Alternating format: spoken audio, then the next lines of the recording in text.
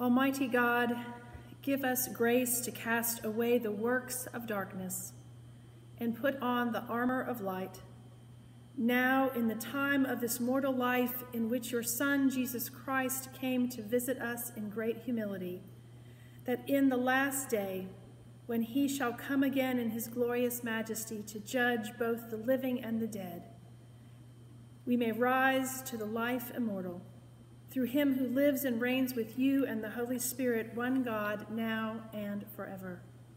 Amen.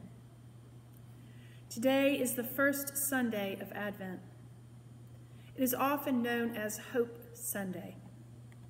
But where is the hope in our gospel today? In our gospel lesson, Jesus describes the dark and gloom of the apocalypse. Jesus says we will see signs of darkness. The people of Israel saw these signs, and there are signs of darkness today. Every generation has had predictions of the world coming to an end. Every generation can look at this passage and see signs of things happening right now. But perhaps this passage is not a prediction of the future, but a description of our current reality. A reality that we hope can fundamentally be changed.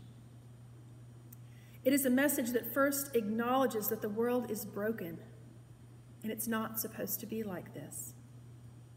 Maybe instead of looking at our gospel as a frightening message of the future end of the world, perhaps we can look at the world in its brokenness and acknowledge the pain and trauma of this world, but know that this is not the end of the story. Good news is coming.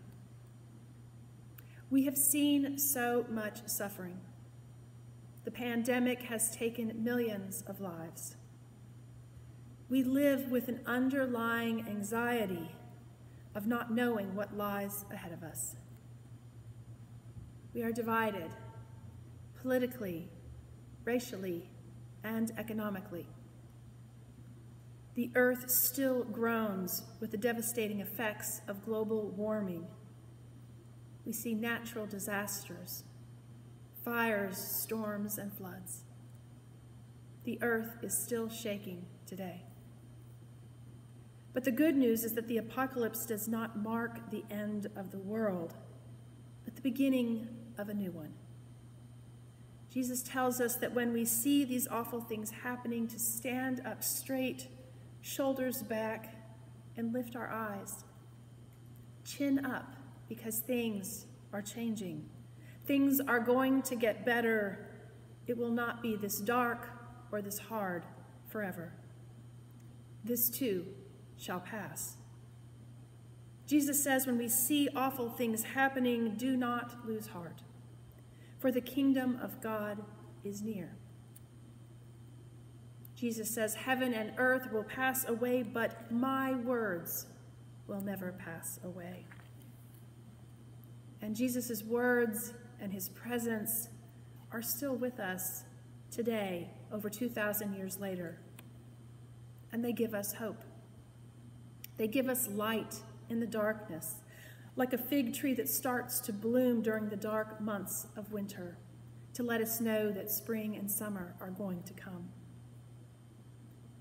Advent is a time for watching, waiting, and preparing. It's what we do while we are waiting that matters.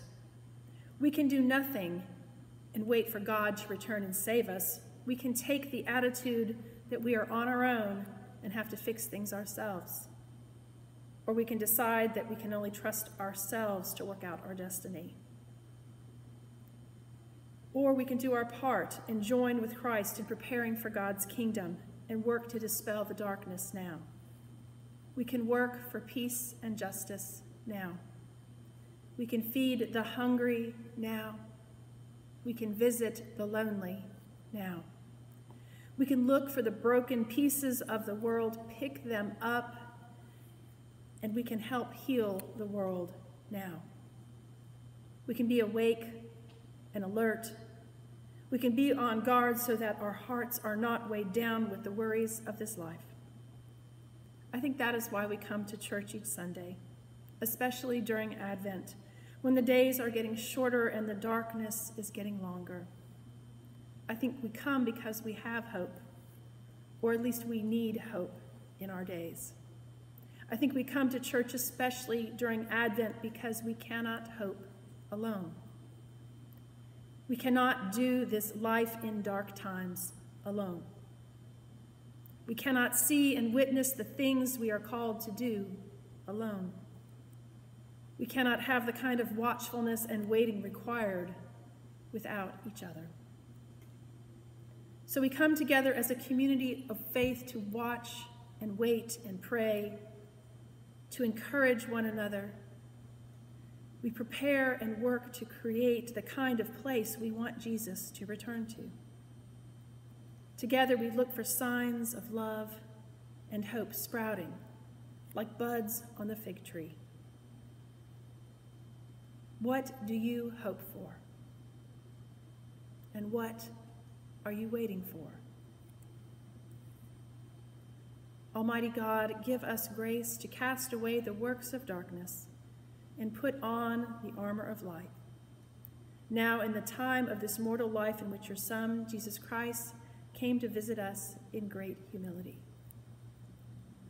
May God the Father bless you. May God the Son redeem you. May God the Holy Spirit sanctify you and bless you now and forever. Amen.